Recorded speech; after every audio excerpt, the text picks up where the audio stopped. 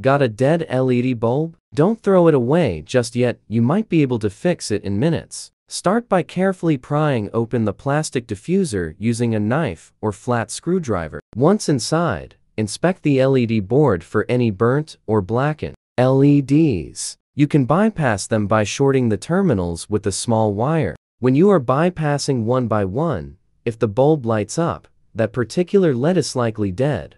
Repairing a dead LED bulb can be a fun DIY project, but it involves working with electrical components, so safety is essential. You can bypass the faulty LED by removing it completely and soldering a bridge across its terminals, or replace it if you have a matching one. After the repair, reassemble the bulb and plug it in if it lights up. Congratulations! You just saved money and reduced electronic waste. Repairing LED bulbs is easier than it looks and a great way to learn electronics while being eco-friendly.